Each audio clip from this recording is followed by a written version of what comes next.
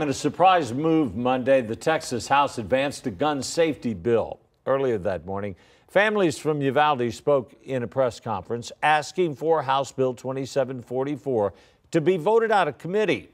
That bill would raise the age to buy an assault-style rifle from 18 to 21.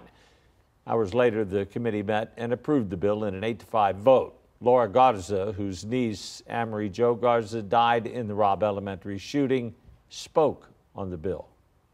Nobody wishes for a school shooting, yet when you look at your senior class at any high school, think about how many seniors are 18 years old and can leave that school and legally purchase an assault rifle, yet we expect school shootings to stop.